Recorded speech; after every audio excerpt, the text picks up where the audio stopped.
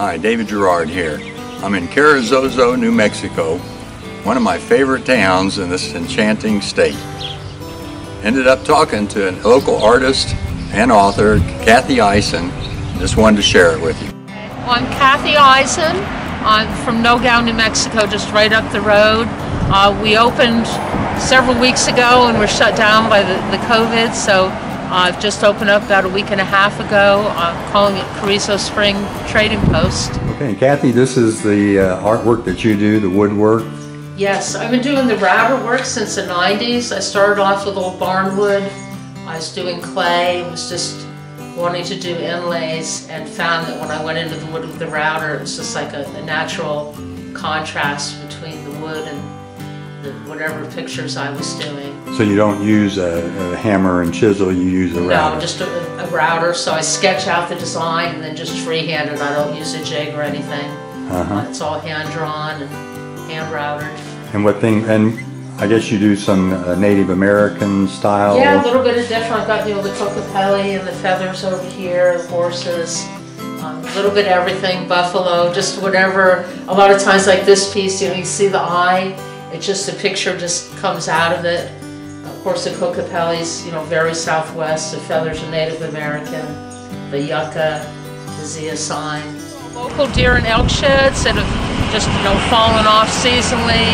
I have a friend who goes out and collects them, and I'm sharing them for him. And you sell them?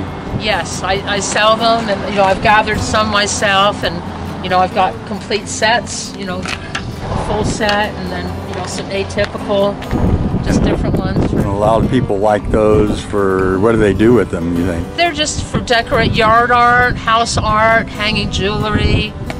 People make furniture and stuff out of them, and that's what really gets people to come in. They see the horns, they get curious, and it kind of leads them into the gallery.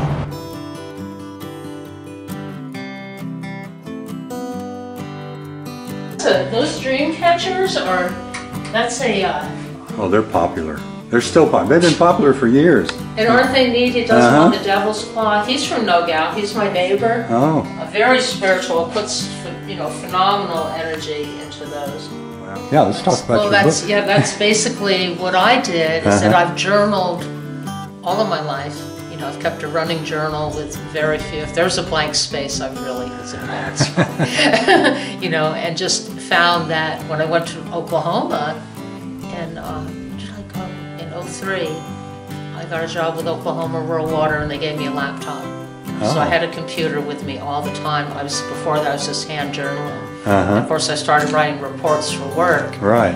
And thought, gee, I should do this so that I can copy and paste. I can make corrections. I've got spell check, and started titling my journal entries with the intent to share them. I've always wanted to write a book, and over time wrote a full-length book, and had the challenges of trying to get published, building a platform. Started a blog, started going through that whole effort, and I thought, I was getting a lot of responses from my blog. I thought, put my favorites, put my blog posts, my favorite essays together. So I put them together, and and that was my question. If I don't do it now, when am I going to do it? So I put it all together into a book, and I think that we're all given that gift as writers, as poets, as artists. It's some part of ourselves that's we found and that's special, and it's part of we're supposed to share that. We're supposed to exchange those stories and experiences, and it'll lead into more. Yeah, that's great. That's a good philosophy to have. It's been and I was doing open mic, and I was starting to do signings. Oh yeah, poetry. Yeah, I've been doing open mic for years actually, and it just connected with the Albuquerque group. So I was finding that network of people that would gather and share their stories, and then now we can't go anymore.